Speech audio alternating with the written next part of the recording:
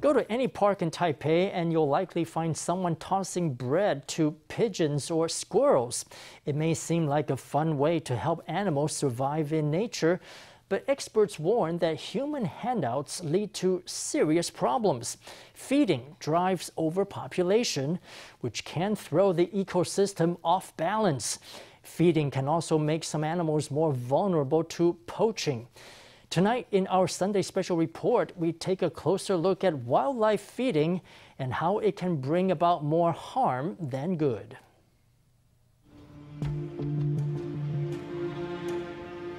这个是啊，里面就烂掉了，所以这一棵以后树会中空，它会继续长，但是它长得不好。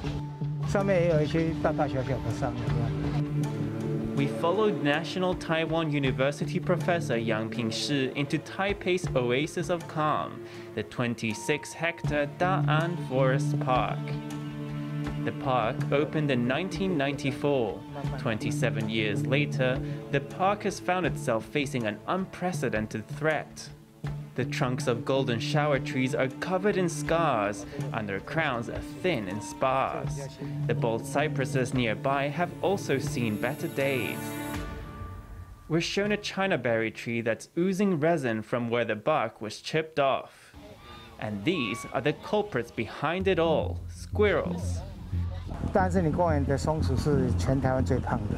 The squirrels at Da'an Forest Park are the fattest squirrels in Taiwan. There are 547 of them across just 26 hectares.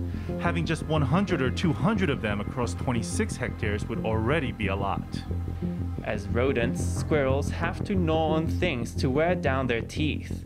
But there are just too many squirrels in Da'an Forest Park, 2.5 times the population the park can handle.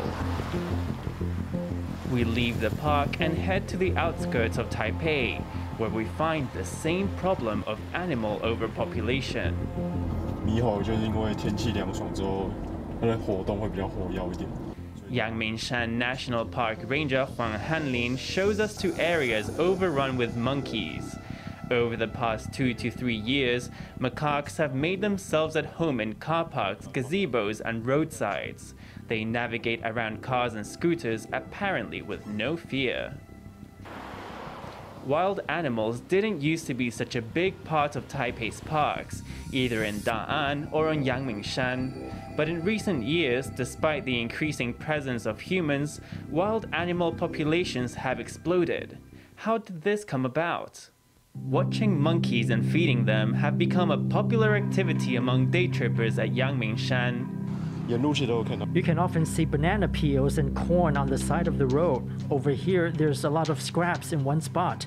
It could be that someone chucked a bunch of bananas over and the monkeys split them among themselves. 那民众比较常喂食的，像有松鼠。 People often feed squirrels and bamboo partridges, which tend to spread out and about. But for macaques, the situation is more severe, as they congregate near roads.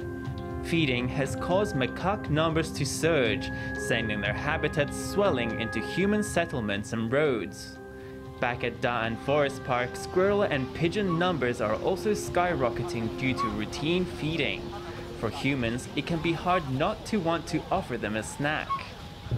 其实人跟大自然本来就是一体的。 Humans are part of nature, so we really like being immersed in the great outdoors. It's an inherent desire. When you feed animals, you might find it very relaxing, and you feel like you're helping these wild animals. According to New Zealand environmentalist Mark Orams, interacting with animals makes people feel closer to nature. In one of his studies, Orams found that engaging with wildlife lifted people's spirits and improved their mood and sense of self-worth. 好，它吃了你就放开手哈。 At this tourist farm, feeding time is a big hit with kids and the young at heart. Through carers' instructions, the animals are given feed based on their needs, while visitors get a lesson in animal nutrition. It's very different from feeding animals in the wild, a practice that can wreak havoc on ecosystems. 那有人就是把那种吃剩的骨头也拿来喂。 Some people bring their leftovers, like bones, to give to animals.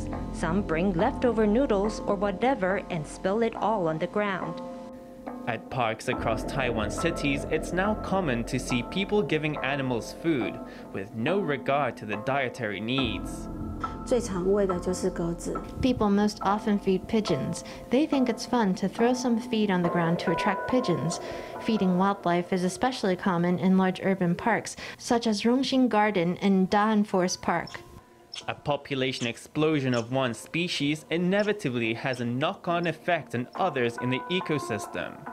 For example, a big squirrel population doesn't just spoil the bark of trees, it can also pose a threat to local birds. 这个是五色鸟它筑的洞，那现在在育雏。 That cavity is a Taiwan barbet nest. They are raising a chick. Farther down, there is a bigger hole with marks that were very likely made by a squirrel. Maybe the squirrel was bored or it was scavenging for food. A chick inside that nest can easily be pulled out by a squirrel.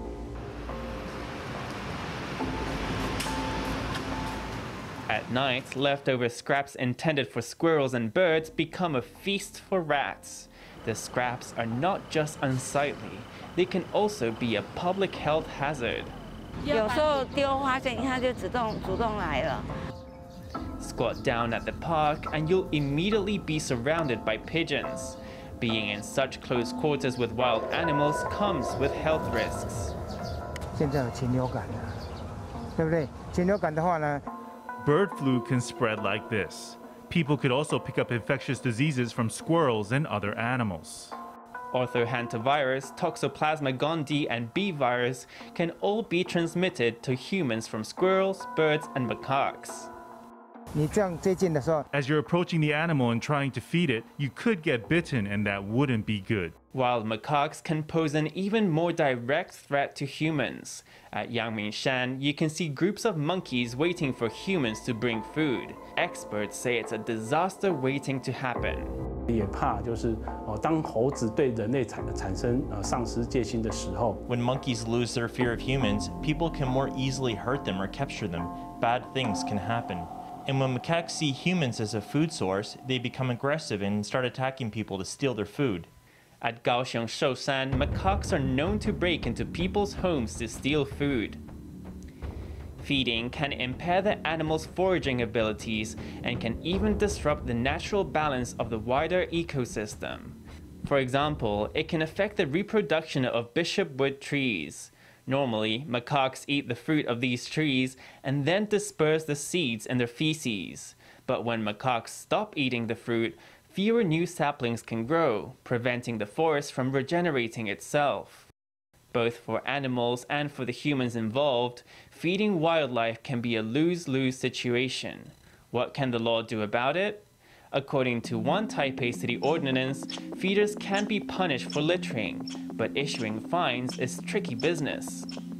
第一个，我们可能行为人，我们也不知道他是谁。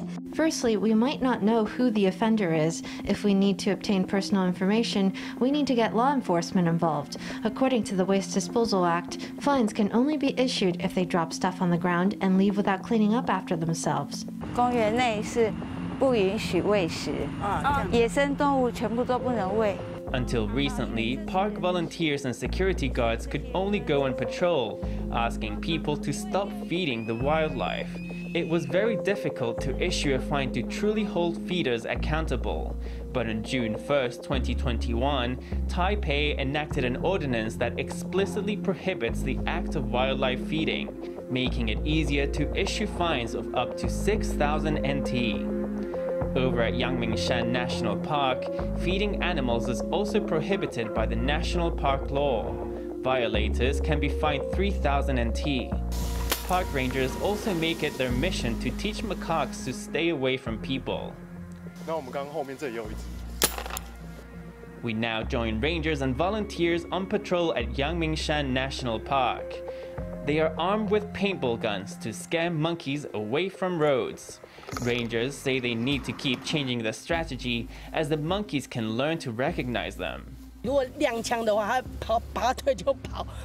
If you show the gun, they take flight and run away. They're much faster than us. They can tell us apart and recognize our uniforms. So we have vests in 4 or 5 different colors to switch them around.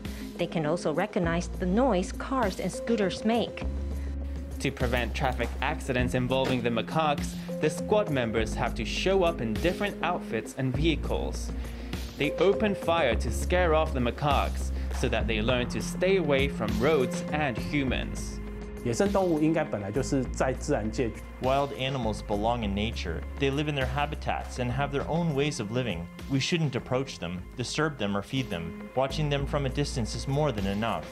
Not intervening in their lives is the right approach to have when dealing with wildlife. For humans, it's only natural to want to care for other living beings, but keeping a respectful distance can be in the best interests of both people and the wildlife they feed.